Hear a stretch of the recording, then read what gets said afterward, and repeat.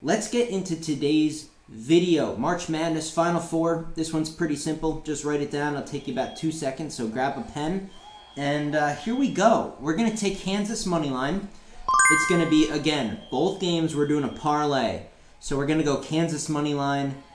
Villanova's good. They have experience. They make their free throws. They're disciplined. And guess what? This is going to be a sweat. This is not going to be just, start to finish like, wow, yeah, I made the right choice.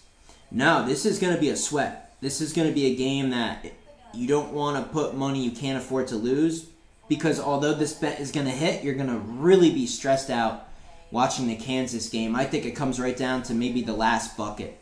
But we're going with Kansas. Kansas money line, pick number 1. And then number 2, depends on what you want to do. If you want to get a little bit more risky, you can take UNC plus 7.5 alternate spread. What I did, I took 10.5.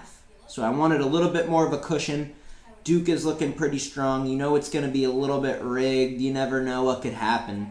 So Kansas money line, UNC alternate spread. Put them together. Even if you take 10.5, it's even odds. It's like minus 104. So you're going to win basically whatever you risk.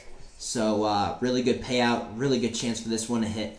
And that's pretty much it, guys. I'll see you in the next video.